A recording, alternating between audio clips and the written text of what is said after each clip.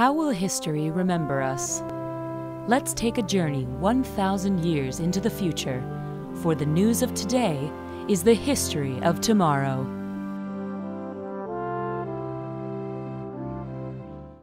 In 2012, American people were ruled by Barack Obama, an iron-fisted tyrant who forced all Americans to have health care.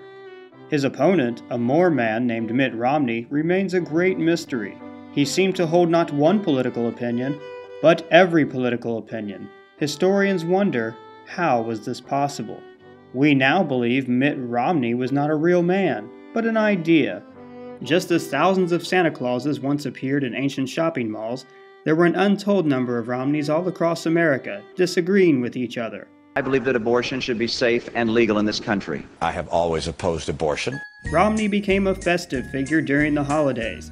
It was said that he would bring children presents if they laid a dog's heart under their chimney. Obama aged very quickly at the end of his time in office. He led the country through an economic depression, an asteroid attack, and then rebuilt a house that looks like a giant tit. After leaving office, Barack Obama became God and went to jail. This has been the History of Tomorrow.